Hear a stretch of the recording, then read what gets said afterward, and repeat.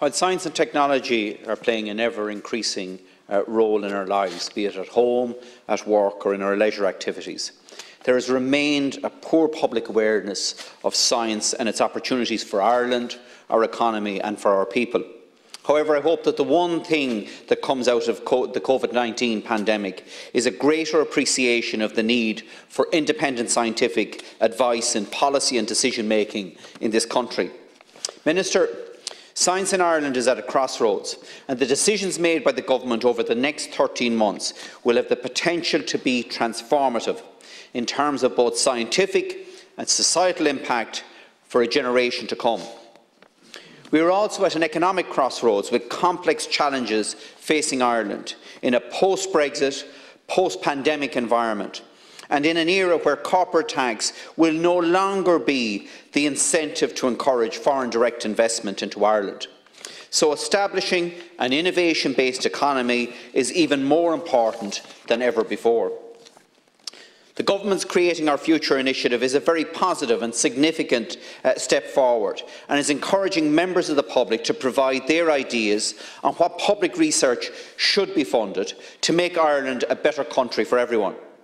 This process of engagement with the public, particularly focusing on research co-creation, is innovative, but it must be the start of a process and not just an end in itself. For this initiative to be truly a success, it's important that the public engagement is a two-way process and that we find innovative ways to respond to communities and individuals so that we are not just capturing ideas, but we're also communicating back on what we're doing with those ideas and what solutions have emerged as a result of these ideas. Now, the next big decision by Government is on the appointment of a new Chief Scientific Advisor. This is a critical appointment, not just because of the individual who takes up the post, but more importantly, how that position is set to be structured and resourced within Government. We must have a decision-making process. We must have a government decision-making ecosystem based on a critical analysis of all the options, and that this can only happen with the establishment of an independent, well-resourced scientific advisory office. The remit of the Office of the Chief Scientific Advisor needs to be expanded to become a three-lane bridge between policymakers and science, providing independent, evidence-based insights into the Irish policy-making system, including both government and the Oireachtas. And these three lanes have to be Cabinet and Science, government departments and science, and the Oireachtas and science. Minister, to nail my colours to the mast, so to speak, I don't agree, nor have I ever agreed, with the view that the Director-General of Science Foundation Ireland and the Chief Scientific Advisor post should be one and the same. This is not a reflection on Mark Ferguson, but I previously described the amalgamation of the true roles in this House as akin to the appointment of the CEO of the Health Service Executive as the Chief Medical Officer to the Government. This would not work in the health area and will not work in the science area either. That was 7 years ago, and I believe that many can now fully relate to my analogy back then. And I'm glad that the Minister has confirmed here tonight that the one individual will no longer hold both offices.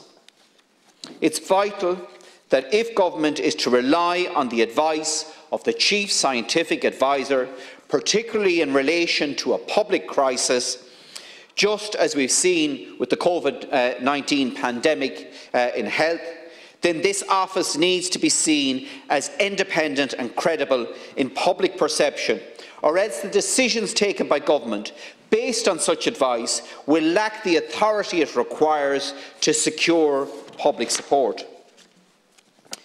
The Chief Scientific Advisor must also be a bridge between government departments and science. Minister, while there are plenty of doctors in the Department of Health, there are very few technical postgraduates throughout our public service. we are far too reliant on external advice, which is important but must complement expertise within government, not replace it. Every time a complex decision has to be made in government or by a government department, a team of consultants are hauled in, who are accountable to absolutely nobody. We exclude direct advice from experts in specialist fields who are funded by the public and whose individual academic reputation is based on providing impartial advice. Instead, we splash out more public funds to get a consultant's interpretation of that evidence, evidence that the public has already paid for in research grants. Right across our public service, we need focused incentives for those within the public service to upskill and to attract analytical skills into government departments, thus providing a better understanding of technical advice. This needs to be stitched into the public service reform programme, or else we'll continue to pay lip service to reform. We have to allow the public service policymakers an opportunity to step outside their daily role through secondment into academic institutions, to undertake specific pieces of policy analysis informed by their professional expertise. Without the ingraining of critical thinking into public service reform, we are just waiting for another groupthink disaster to happen. And sadly today, we're all paying for that approach to our banking system.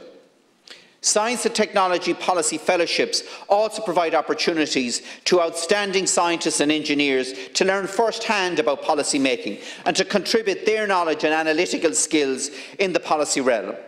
Fellowships for research should help them to gain a better understanding of how government works and how decisions are made. The research community needs to appreciate that policymakers need the best available advice at that point in time, not the perfect result in some academic paper in 5 years' time. This two-way flow of expertise, connecting science with policy, will foster a network of science and engineering leaders who understand government and policy making and who are prepared to develop and execute solutions to address our societal problems. Finally, the Chief Scientific Advisor must establish an Oireachtas Office of Science and Technology, just like the Parliamentary Budget Office, which, as you know, was established after the financial crisis as an independent specialist and impartial financial, budgetary, information, analysis and advisory service to the Oireachtas. Sadly, today there are many instances of alternative thinking here in Dáil Éireann just being shot down, and often condescendingly so, just because they're not in line with the agreed narrative on the issue. We must remind ourselves that the only solution or answer being presented, when one solution or answer is only being presented to Parliament, that's bad. A bad decision makes bad decisions in relation to democracy. We need a proactive science advisory service that scans the political and technical horizon and provides summaries of rigorous research evidence. In the UK, this is done by the Parliamentary Office of Science and Technology. That office has pioneered rapid mobilisation of the research community to support the parliamentary scrutiny by government of government actions around COVID-19 in the UK. Interestingly, that office carried out research in 2017, finding that the parliamentary system in the UK only infrequently availed of scientific advice on committee inquiries. I suspect the same happens here as well. Now more than ever, the Oireachtas needs to properly scrutinise government decisions with empirical evidence. It is in all our interests to strengthen the parliamentary democracy, and the fundamental goal in this is to use diverse research evidence in all our parliamentary activities. Thanks. Thankfully, we've started this with the process with the appointment of 6 fellows through Science Foundation Ireland, and that's commenced this process. Now we need to build on that very first step. Garamila Mahagod.